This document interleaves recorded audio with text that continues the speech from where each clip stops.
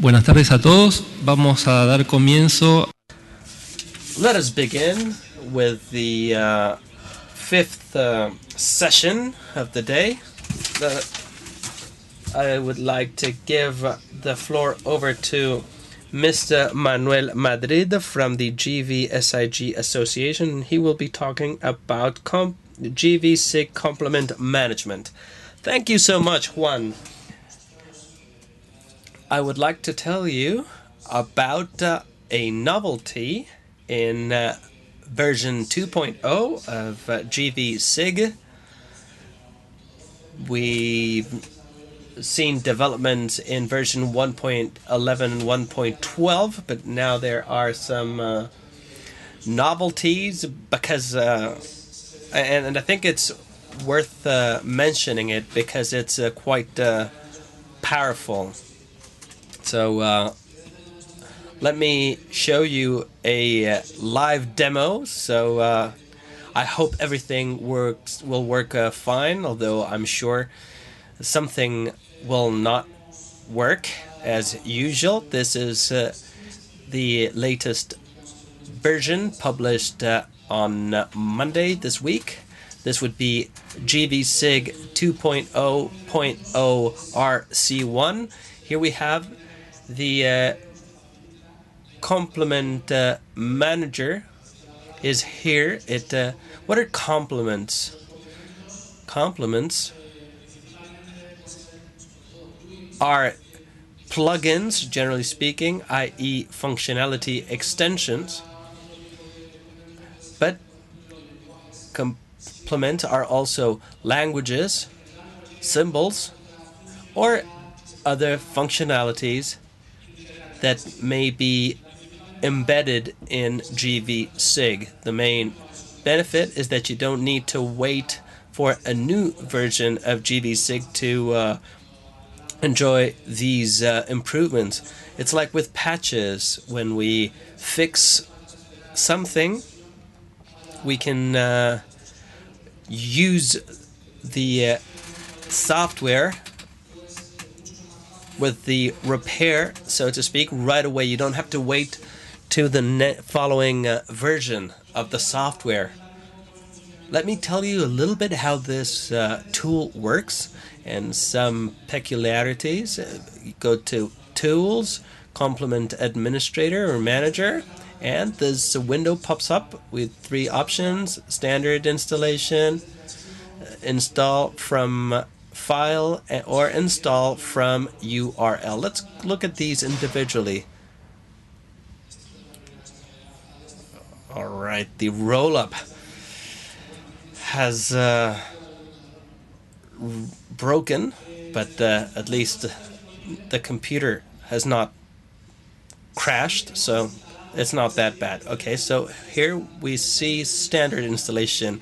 It refers to the standard installation. What is this? Well, when you install gvSIG, you have two kinds of distribution. Full distribution, including prerequisites or pre-requirements. It also includes some complements that are distributed with this version. And a subset of these complements come with the typical installation, but others that are not installed in this typical installation but are nonetheless available should the user wish to do so. It can be done right away when you install it for the first time or later on. So the complements in this distribution can be installed here using this option, Standard Installation. Let me show you how it works. We click on Next. gvSIG then reads in the gvSIG installation available complements for installation. It will not only show available complements to install, but also what has already been installed. You have a list that can be filtered. You have a text box on top, and you have categories on the left that work as filters, and here you have the full list with the status of each complement. On the right, you see the type of complement. All these complements are plugins. On the left, you see green when it is installed, when it has been installed. You can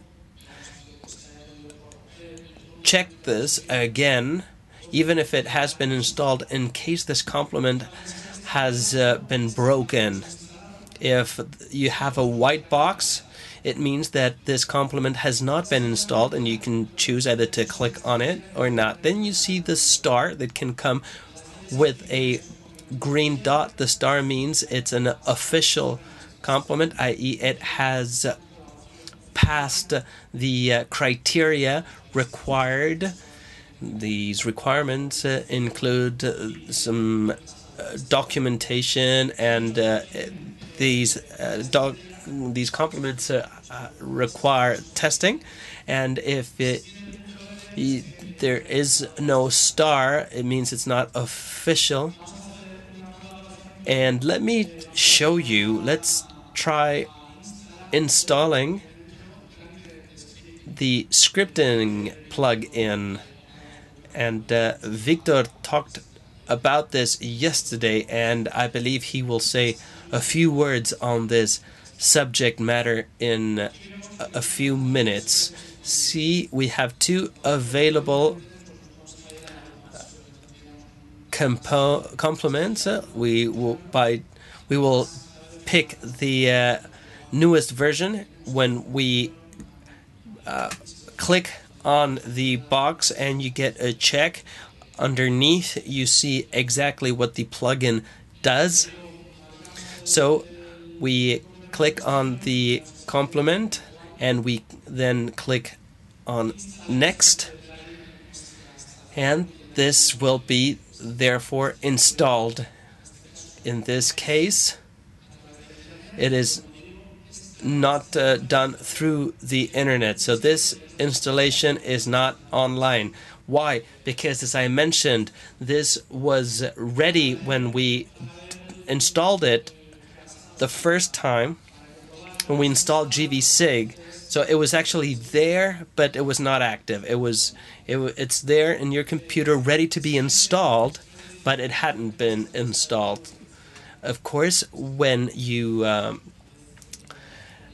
add a complement, you need to reboot the computer. This might take a while because the computer has been working all day. I have been working all day too, so I'm also tired, says the speaker. Here you see that you have a new element in the menu called scripting, which includes these three utilities. Let us move on. The second option would be file installation. Install from file. This is useful when we wish to install something that not is in the standard installation. Why, you might wonder? Well, let us go to the complement menu. We have something similar to what we saw earlier. This is a package list, a complement list for version 2.0. So here we have all of these packages. So we can also filter this, and we have the scripting framework. If we click here, a window pops up. It's clipped out here because of the view screen. And here we see we have access to binaries. So we could download this plugin from here. I'm going to install another plugin that called gvSIG Educa. It's a gvSIG distribution You might know it. It's for education purposes for primary schools and secondary schools. And there is a plugin that can be installed on gvSIG through which we can produce thematic maps. We have two plugins here, and the functionality is divided in two plugins. We can download the binaries here. Then through gvSIG's package manager, we would have to download the other part. So we download these files here. I can see that I had already downloaded them, so I'm not going to download them again. We do the same with the other package or complement. We'd click on binary, would download it, and then we would go back to gvSIG. We'd say install from file. As you can read here, it says gvs pki and pks files. So these are pkg files. You can see this clearer here. It's pkg S and I. The former are the planning files. PKS would be package sets, meaning a set of packages, a package of packages, if you will. And then I would be for users. This is not useful for users, really. Let's see. I think we downloaded this. Where was it? It's okay. It's here. Fine. This kind of installation is useful when a developer, let me say this using different words. So the complements, the packages don't need to be downloadable online. Say a developer submits plugins for us to test them. He could submit the PKG files that are easily generated through some sources, and we could select them here. I have downloaded version 10 of the thematic map in gvSIG Educa. But let's say somebody, the developer of Educa, has sent me a newer version of the package.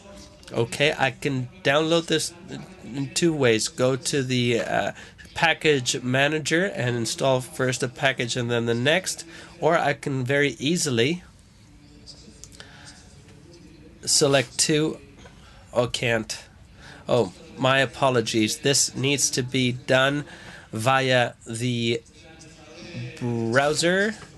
And I beg you, I made a mistake. I mean, in the file system manager, and you can perform a compression of the plugin packages. We select the two versions, version 11. I will drag this to the bin, and I would click on the right button. I would say compress.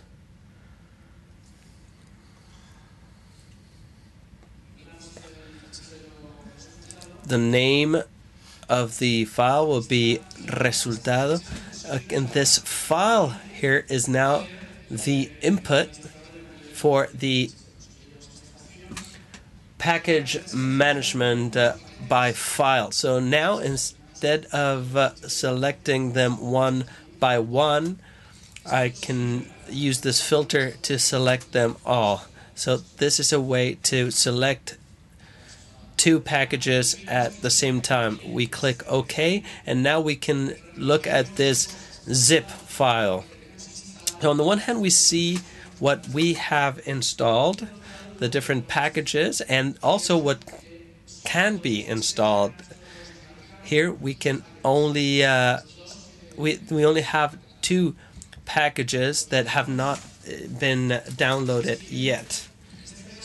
So we click next, and we see some dependencies have not been solved, and this is something that sometimes happens. This is something that it did not take into account when developing those packages. So when we see that this little window, this is a bit upsetting because it might be an evidence of a lack of stability. Well, I've checked it, and well, in general, it doesn't bring any wrong message. Well, we exit the application. We start gvSIG again. It will take some time. And we will see the results. We'll see how we have access to the new functions that we have just installed through the install file function.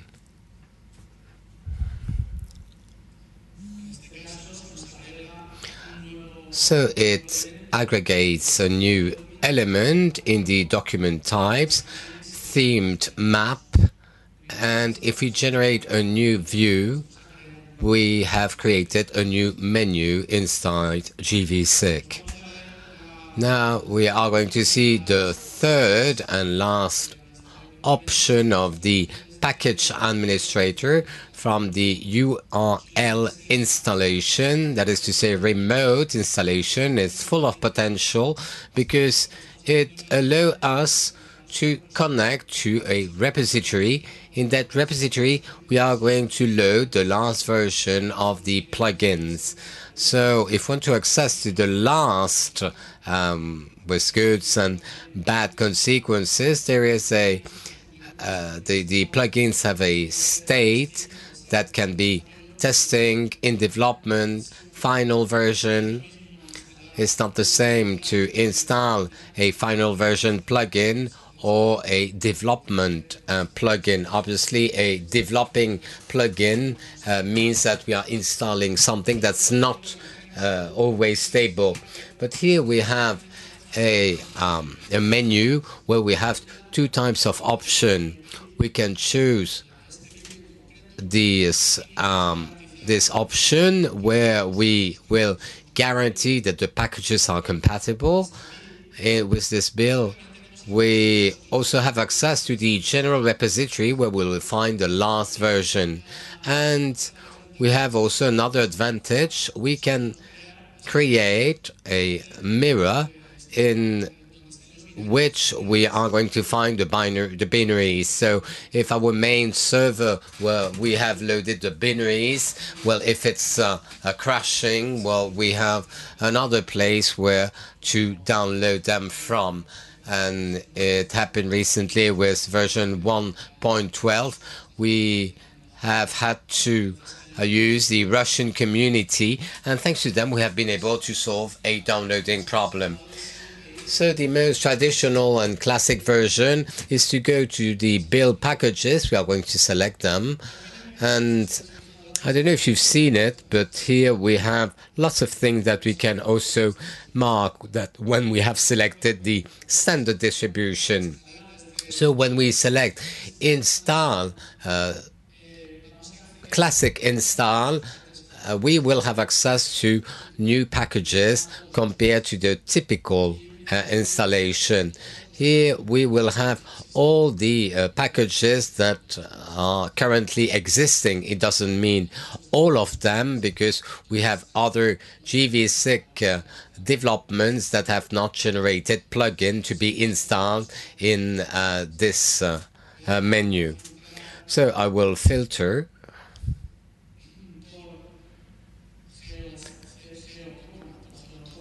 geocoding to install that extension, that plugin on gvSIG 2.0, as I could install any other, obviously. So we put next, and we have a window saying that we are installing this version It's a developing version. When we are installing gvSIG, we never have to install everything because some plugins have not been tested and we might have some conflicts. So we have to do the installation with lots of caution, step by step, and knowing very well what we are installing. And bearing in mind that if it's a developing plugin, we might have some problem. They are not that stable. So we are starting with the download. This is the only option of the three for which we have to be connected to the web, to internet, to make sure that we install plugins from the remote system, as you do understand. So we again close gvSIG, we start it, we run it again, and you will see the interface changes. You will see it's the first thing that will strike you when we open it.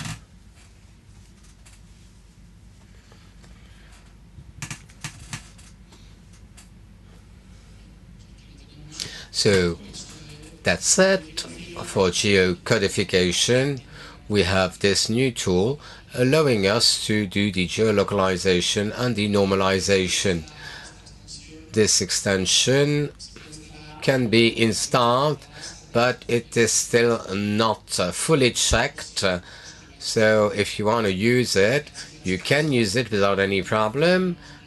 And I would like to have your feedback on them to know what any bug that might appear.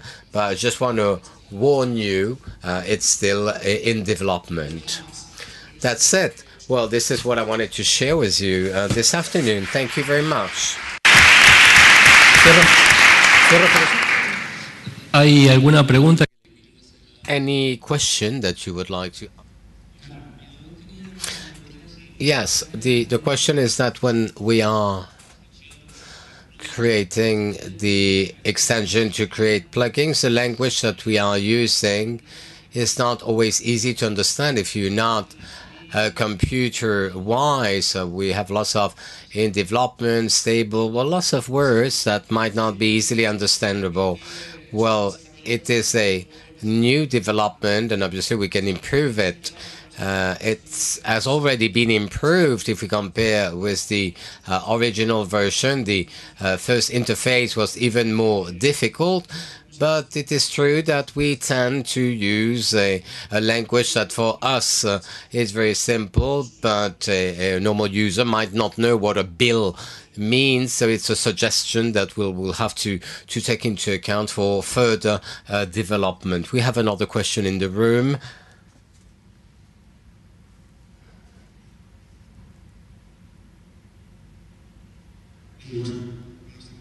Good afternoon. I would like to know, when you're talking about the packaging, the packages that you are installing, I wanted to know if you can install any of them. Well, or is there any component that might destabilize the software? Well, in general, in the version 2.0, well, we don't have the final version, so we still have to test the installation of those plugins and see if their combination is not leading to a lack of stability in the software. So the final distribution, the standard distribution, will allow you to download only the non-problematic plugin. So in the online distribution from URL, you might find some unstable plugin, but right now we have not tried yet to install them at the same time in combination. It's great because you can install them, install different plugins at the same time, but at the same time it could lead to a lack of stability, of balance. So now we would like to make sure that, well, if you are downloading, well, the plugins, thanks to the standardized system, all the plugins that you are downloading will be safe. Right now, the plugs that are identified with the tag in development are likely to be a problem. And if you have installed one, could you go backwards? Could you deinstall? Well, right now you have to do it manually. It might be interesting to have one of that function to disinstall the application, because you know that from time to time you download an application and when you're using it, well, it's not worth using and you want to get rid of that application. Well, right now you have to go to the disk and delete, well, the folder, because when we install a plugin, we create a folder. So we should delete that folder. Which folder? Well, the folder is created here. You can see it here. You see, well, the number of the folder that is created for this new plugin. This is the one where you have to go and delete that folder by hand. Thank you very much, Manuel. And one more time, because of time, well, I invite you to ask a question to Manuel during the next coffee breaks. And now we are going to give the floor to Victor Acevedo. He's going to talk about scripting in gvSIG.